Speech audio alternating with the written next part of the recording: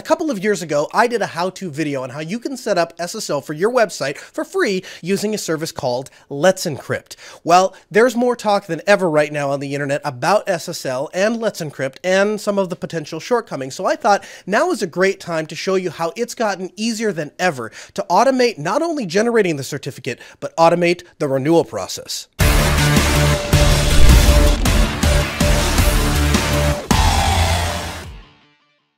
Let's take just a couple of minutes to briefly go over what SSL is. SSL is an encryption technique that is designed to protect traffic as it travels from one computer to the other. Some people equate it to a tunnel existing between one computer and the other that you can send packets through. I like to think of it more like jackets, protective jackets that you put over each one of your packets. So those packets travel along the same routed paths that ordinary packets travel, but they have this protective jacket over them so that you can't see what's inside of them. By far the simplest way to implement SSL is using a self-signed certificate. A self-signed certificate is basically what it sounds like. It's a certificate that you generate on your computer and you sign yourself. When we talk about signing a certificate, we're talking about a cryptographical signature that allows us to prove that the certificate that is used the first time is the same certificate that has been used subsequent times. The purpose behind that is basically so that we can verify we're connecting to the same server.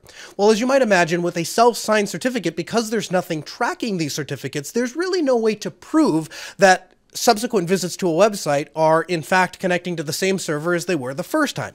That's where the idea of a certificate authority comes in. A certificate authority is a central place that issues certificates, and all major web browsers trust that certificate authority. When a user uses a major web browser that is visiting a site with a CA-generated certificate, the user receives a little green padlock indicating to the user that the connection is not only a secure tunnel, but the CA has verified that that's the same website and same certificate that has been known in the past. If a user visits a website that is using a self-signed certificate, they receive a pretty scary message that says the site may not be secure. And most users are going to click off the site simply out of rational self-interest.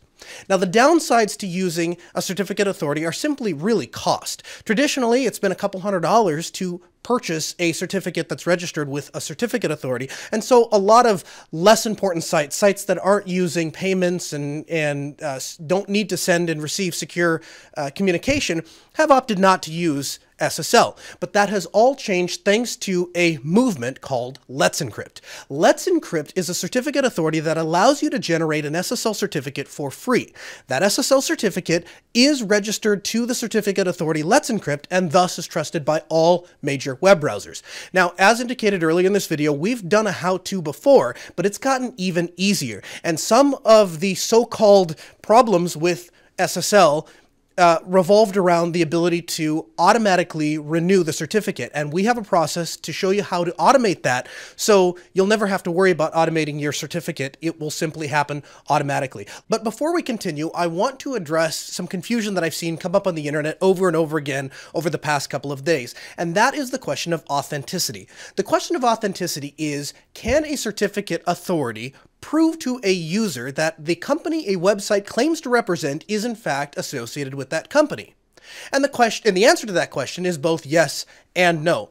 SSL in and of itself simply creates a secure communication tunnel from the visitor to the web server. It does nothing more.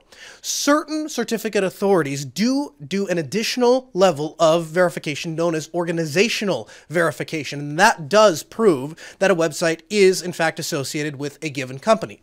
Of course, the obvious problem here is that most users don't bother to look at which certificate authority they're using. So something like Let's Encrypt, for example, does not do organizational verification. It simply verifies that the owner of the SSL certificate owns the domain.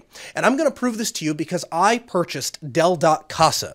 Now, I don't have any official affiliation with Dell. In fact, as far as I know, they don't even know that this video is being made. And yet we are going to create a site that looks much like Dell's, except with some interesting twists.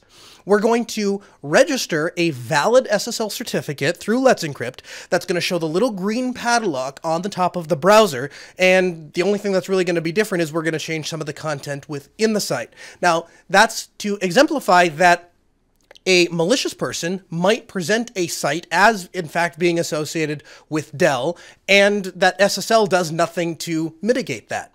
The only way to do that would be to go to a certificate authority that does do organizational verification. So let's go ahead and take a look at how we set this up. Okay, so here we are at our demo machine, and we're going to be using CentOS 7 as our server to show you how to set up a free SSL certificate.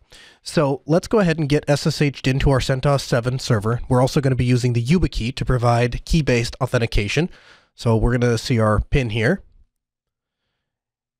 And the first thing we're going to do is enable the EPEL release to get the software that we need. So we'll install that. And then let's go ahead and install the requisite software. So we're going to install a web server. We'll install our certbot, which will be used to generate the key or the certificate, and we'll install wget. Okay, and we'll go into our web directory.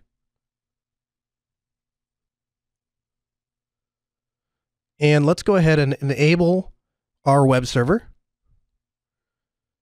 And let's go ahead and start our web server.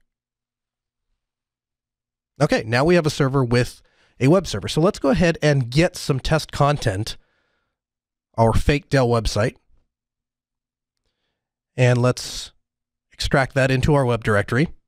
And now let's go ahead and set up an SSL cert. So we're going to do that with the certbot command.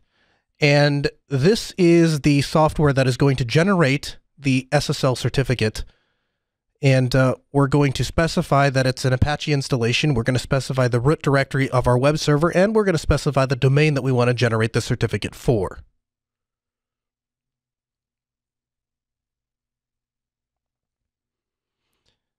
So it's going to ask us for our email.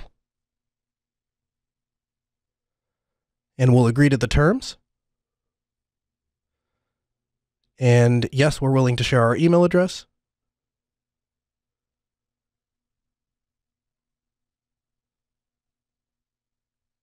And we are not going to be using a virtual server.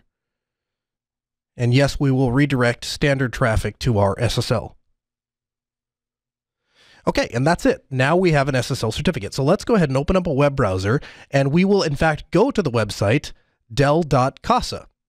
And you'll notice we get the green padlock. We have an SSL certificate.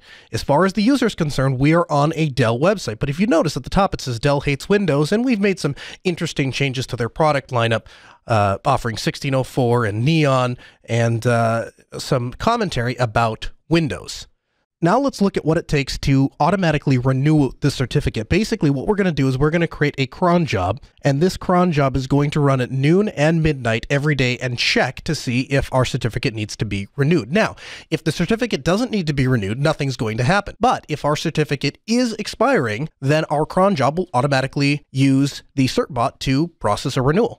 So that's a look at how you can set up SSL on your server. Hopefully you found this information useful. If you did, like and subscribe below. For more information, check out the Ask Noah show. That's my weekly talk radio show where I answer your tech questions live on the air. You can catch that show live Tuesdays at 6 p.m. Central at AskNoahShow.com.